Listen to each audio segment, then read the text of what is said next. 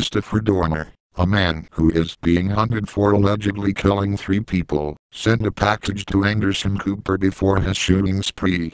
The package was delivered to the CNN host's assistant in February 1, but he just noticed it after the extensive search for Dorner made headlines. Learned today suspect Christopher Dorner sent me a parcel at CNN.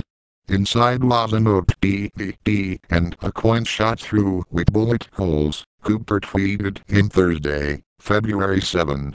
He also told CNN's Wolf Blitzer on the Situation Room show, "Actually, I learned today, just today, that the suspect, Christopher Dorner, mailed me a parcel at my office here at CNN in New York.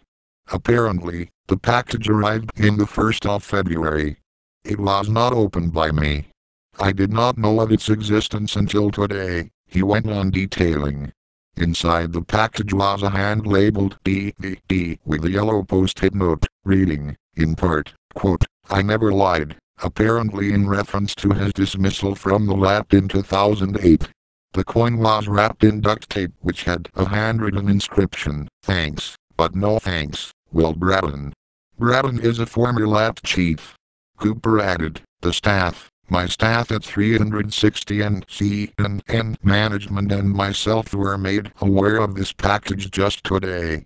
And upon, obviously, learning this exists, we alerted Mr. Braden and law enforcement. Dorner is an ex-Los Angeles police officer suspected in the murders of 3 people, including a 34-year-old officer. The other 2 victims were Monica Kwani and her fiancé Keith Lawrence, who were found shot to death in their car at a parking structure in Irvine on Sunday night.